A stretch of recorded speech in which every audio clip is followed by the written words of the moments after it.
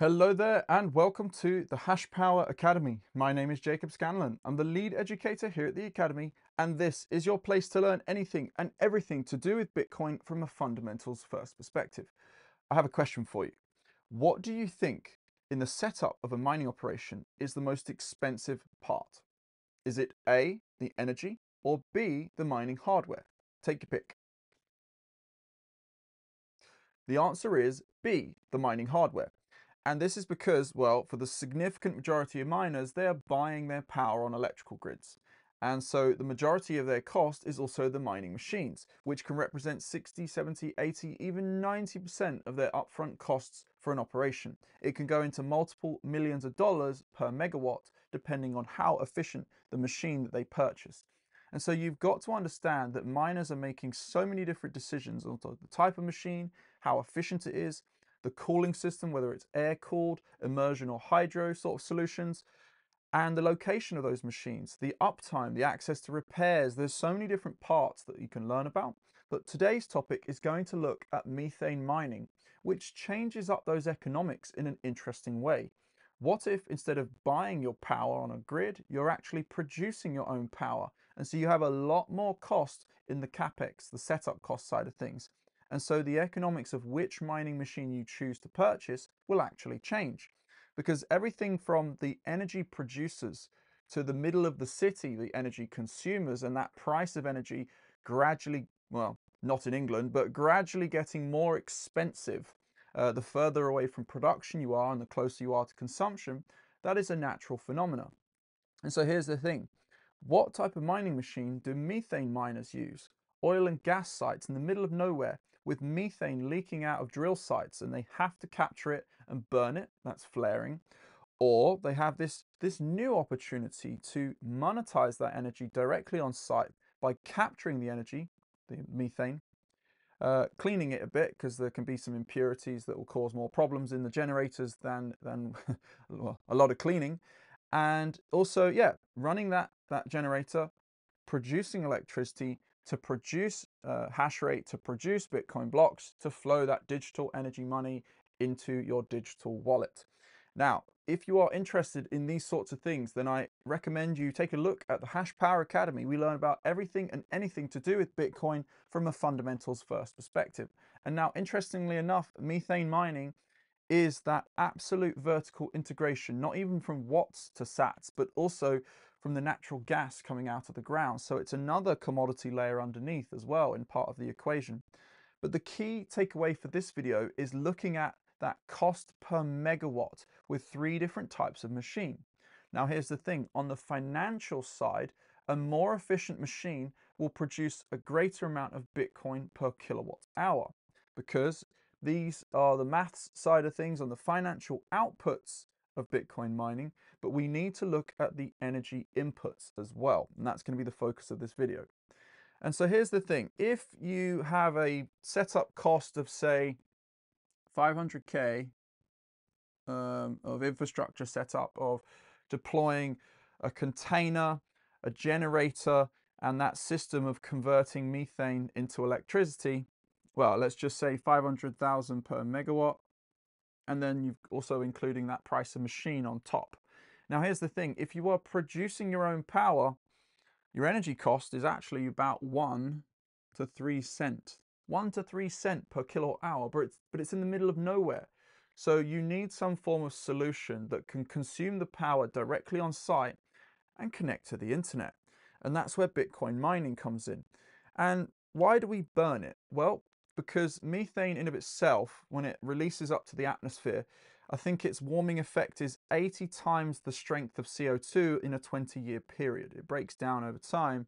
So the inevitable solution is to burn it because it's not economical to capture it and send it off somewhere. There's more cost in that than its economic value.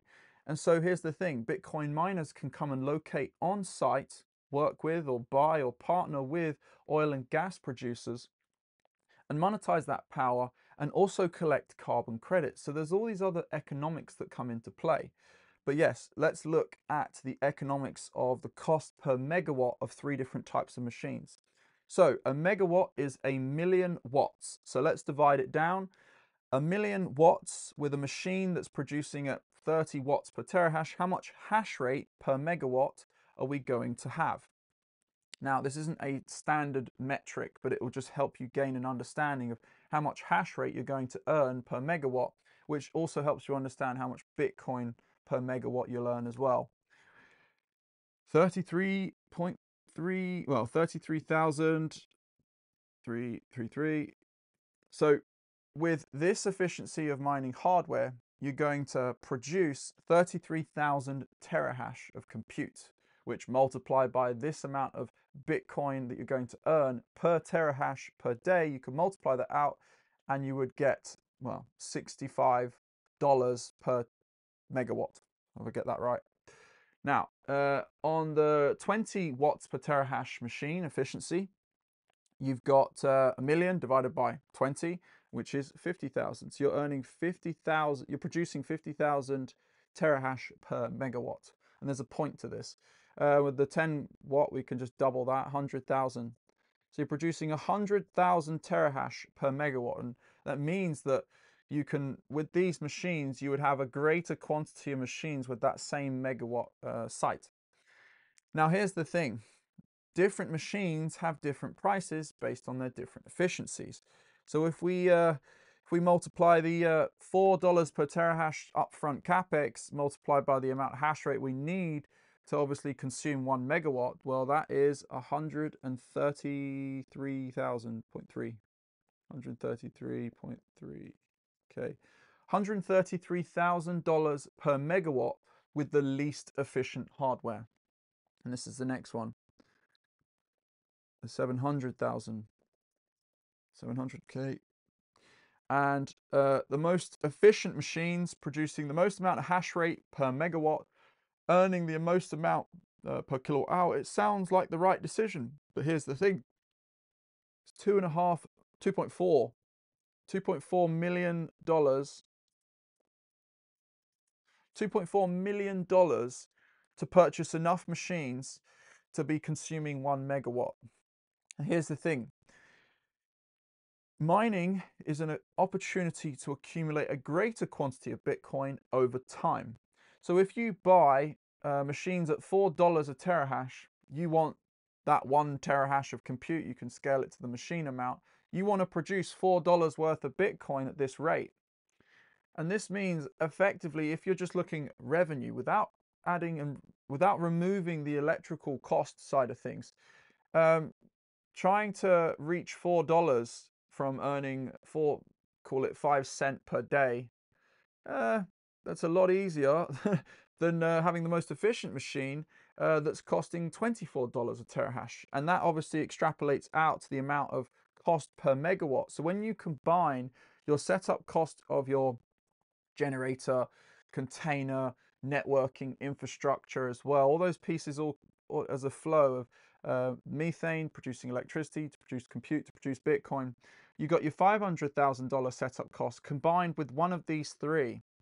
And so what happens is producers of energy will typically buy the more old, less efficient mining hardware because they just have less capex. And also they have extremely cheap power or wasted power in a lot of cases. And so the economics make sense where they'll make a lot more money by buying the more inefficient machines. And there's a second reason to this. This requires a high uptime to truly achieve that break-even point. You've got the combination of also the uptime of the machine. And here's the thing, in a environment such as the middle of nowhere oil and gas field, there might be times where machines go down, get dusty, and all those sorts of things. And so you need a solution to, or sorry, you need to choose a machine that has a shorter payback period, because machines will just go down. They will get broken, whatever the reasons are. That's just the day-to-day of mining. You can keep them really clean, change the filters all the time to prevent as much thermal damage as possible.